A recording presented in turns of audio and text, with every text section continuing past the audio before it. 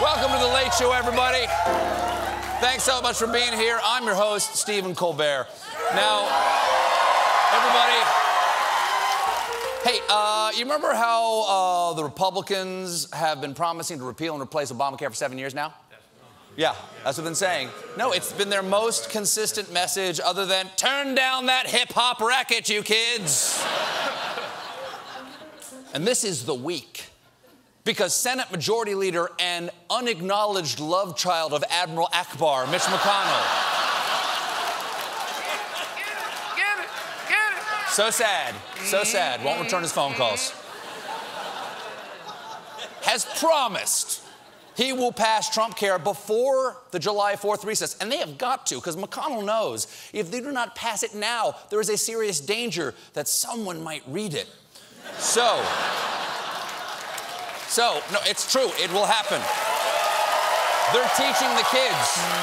They're teaching the kids how to read now. It's dangerous. So come hell or high water, the vote will happen this week. Senate Majority Leader Mitch McConnell this afternoon announced that he is delaying a vote that was supposed to happen this week until after the 4th of July recess. Or he can wait till after the barbecue. Because I'll tell you, one thing I will pass is this delicious potato salad. Now, thank you. Now, there are a lot of good reasons not to have the vote this week, okay? McConnell would have lost. And that's it. Republicans,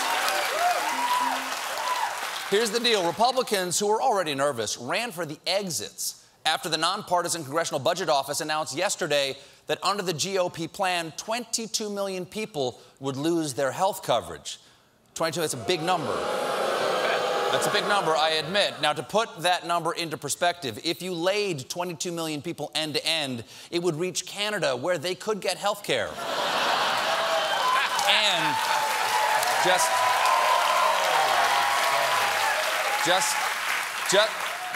just from their prime minister, his smile heals. And the bill cuts $800 billion from Medicaid, a program that covers almost half of all births, almost 2/3 of people in nursing homes, and almost 40% of all children. 40% of all children. In other words, all the kids named Madison. Now, his popular name is the idea of that joke. Sunday,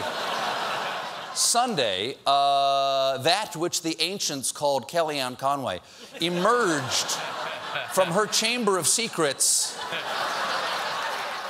to weigh in on the bill's cuts to Medicaid.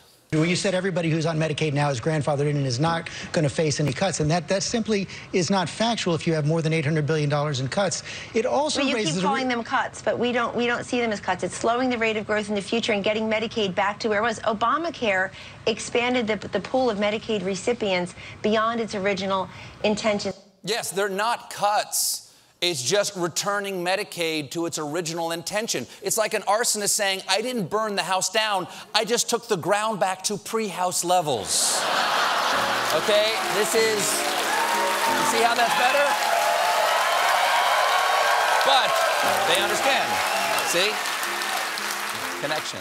But after yesterday's CBO score, people started piling on. According to Democratic Senator Brian Schatz, CBO confirms this thing is a blank sandwich.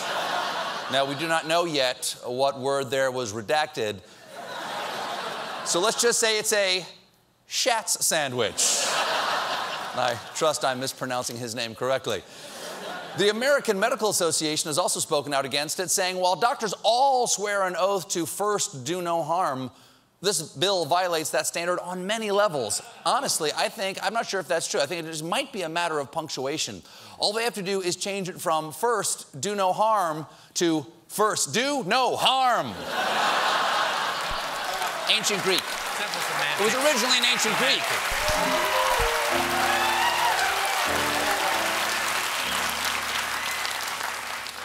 Even Nevada Republican senator and man looking at the photographer's belt buckle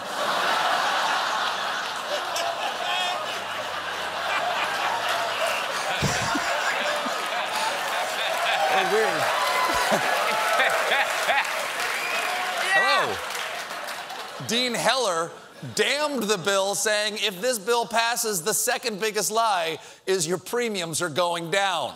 Of course, the first biggest lie is we'll only put the bill halfway in.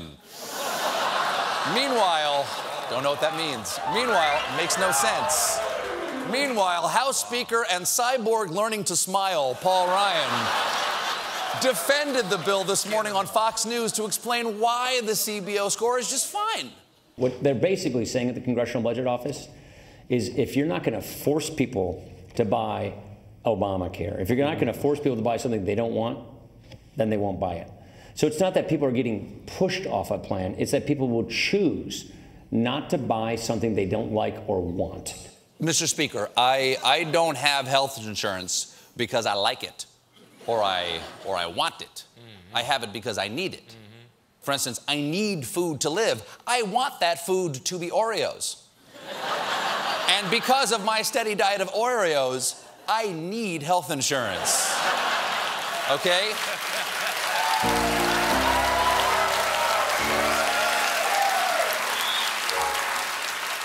Although I also enjoy a delicious Shat sandwich. And we will have more on Obamacare repeal as the Republicans continue to not do it.